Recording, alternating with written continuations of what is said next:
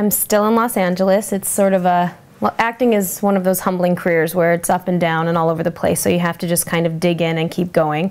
But so yeah, I'm still out there. Broke my shoulder, brought me home for a few months to be with my family, but I'm